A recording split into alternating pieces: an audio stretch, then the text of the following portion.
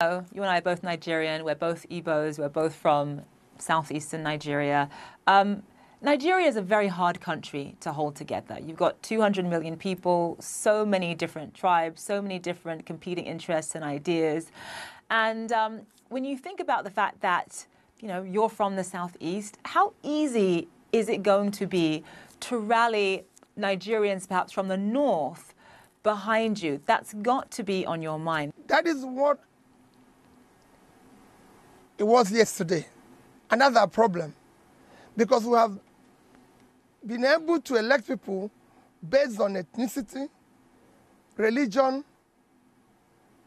my turn, connection, or one form of bias or the other, which brought us to where we are, or structure, which always says structure of criminality. That is what we want to dismantle now and ensure that the next election is based on character, capacity, competence, commitment to do the right thing.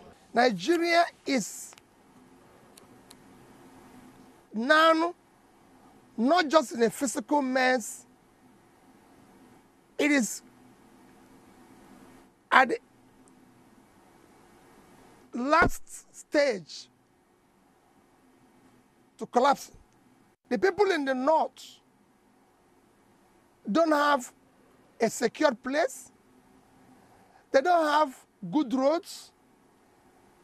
They don't buy bread cheaper than people in the south. So is the people in the south. So all you hear about ethnicity, religion, connection, my turn, is elite conspiracy to keep Nigeria underdeveloped. But now we've reached the edge. We can no longer continue this way. Mr. Obi, thank you so much for joining us on the program. Thank you for having me. Thank you.